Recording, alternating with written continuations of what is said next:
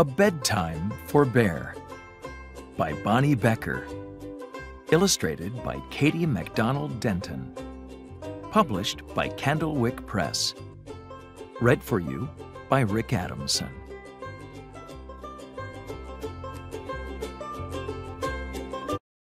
Everything had to be just so for Bear's bedtime. His glass of water had to sit on the exact right spot on his bedstand. His favorite pillow must be nicely fluffed. His nightcap needed to be snug. Most of all, it had to be quiet. Very, very quiet. One evening, Bear heard a tap, tap, tapping on his front door. When he opened the door, there stood Mouse, small and gray and bright-eyed. He clasped a tiny suitcase in his paw. "I am here to spend the night!" exclaimed Mouse, with a happy wiggle of his whiskers. "Surely we agreed on next Tuesday?" protested Bear. "No," said Mouse. "You most definitely said tonight." "Oh," said Bear. Bear had never had an overnight guest before. Guests could quite possibly mess things up and make noise, and Bear needed quiet, absolute quiet at bedtime. Even so, Bear and Mouse enjoyed an evening of checkers and warm cocoa, and soon it was time for bed. "Remember, I must have absolute quiet," reminded Bear. "Oh, indeed," said Mouse. Bear set out his glass of water, adjusted his nightcap, fluffed his favorite pillow, and climbed into bed. It was very, very quiet. He closed his eyes. Bristle, bristle, bristle. Bear heard a noise. It was Mouse, brushing his teeth. "Ahem!" Bear cleared his throat in a reminding sort of way. "Most sorry," said Mouse. Bear closed his eyes again. "Hum, hum, pum, pum," Mouse hummed while he put on his nightshirt. "Pum, pum." "Absolute quiet," muttered Bear most patiently. "Deepest apologies," said Mouse. "Creak, squeak, rattle," went Mouse's bed as he hopped in. Bear jammed his pillow over his ears, gritted his teeth, and closed his eyes. He was just about to drift off when... "Good night, Bear," Mouse called softly. Bear tried to pretend he was asleep. "Good night," Mouse called a little louder. "My ears are highly sensitive," cried Bear. "Really? How interesting," Mouse said. "Can you hear this?"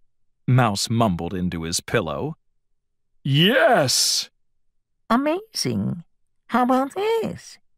Mouse said from under his pillow. "Quiet!" Mouse slipped under his blankets, crawled to the bottom of his bed, and whispered, "Can you hear?" "Silence!" Bear roared.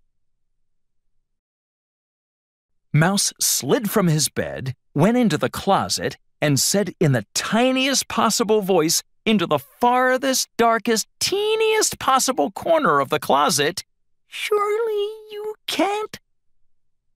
"Will this torment never cease?" wailed Bear. "Sorry, Bear. Good night, Bear," whispered Mouse, tiptoeing back into bed, as quiet as a, well, you know. Bear fluffed his favorite pillow, adjusted his nightcap, and waited. But there was no more sound from Mouse. At last it was quiet.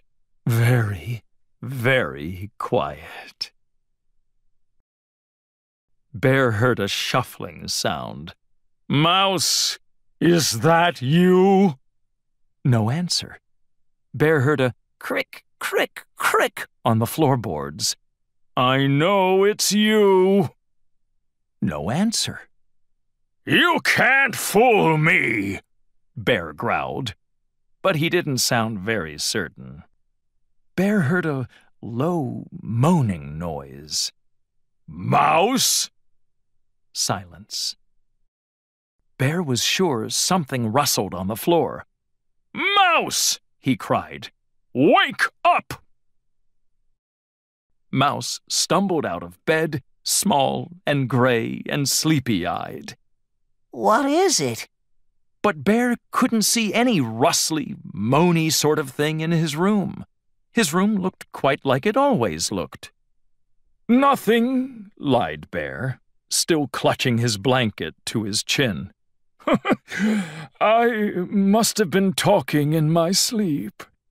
Bear chuckled, but it was rather quavery. Ah, said Mouse, with a glance at Bear. could I peek under your bed? Asked Mouse. Sometimes I like to check for things, you know. "Well, if you insist," said Bear. Nothing, said Mouse from under the bed. "You'll want to check behind the curtains, I suppose," Bear said. All clear, declared Mouse a moment later. "You'd better check the closet," offered Bear. "Then you won't be the least bit nervous." Mouse came out of the closet, dusting his paws. Not a thing. Thank you, Bear. Good night. "Wait!" said Bear.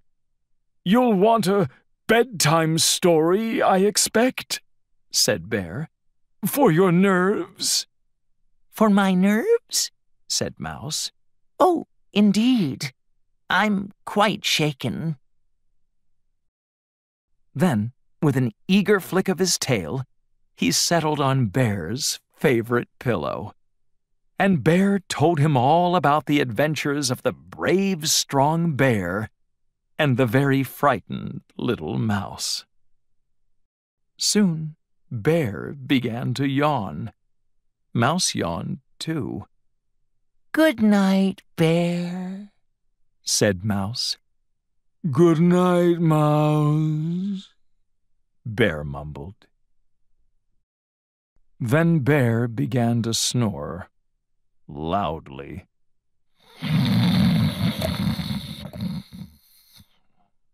But Mouse just smiled. And soon, Mouse and Bear were fast asleep.